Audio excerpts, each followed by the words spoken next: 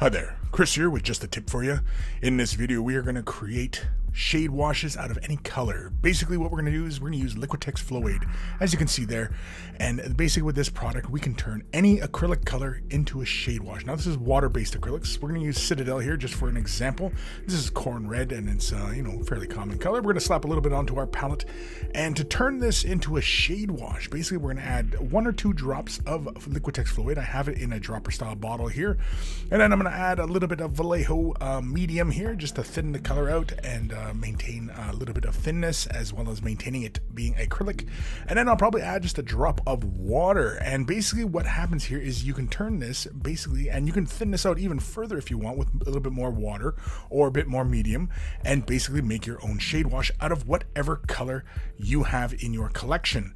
As you can see here, I'm grabbing this little orc boy, and basically I'm going to take this red and I'm just going to slap it right onto the clothing just to show the surface tension of the wash. And as you can see, it creeps into the recesses just like the shade washes we all know and love. And as you can see, again, it's going to accomplish whatever we want. And so basically what this should do is open up the doors for you as far as creating whatever color shade wash you want to create. You can imagine, what have you. You can take any color from any water-based acrylic line and do this with this particular product, Flow Aid.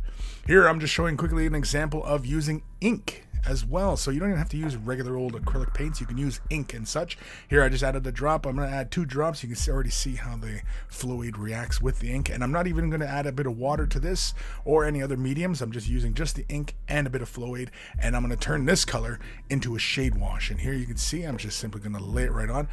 And again, you can see with the surface tension, it falls within the recesses, it creeps into all the little nooks and crannies and creates all the various effects that we really like and love about shade washes.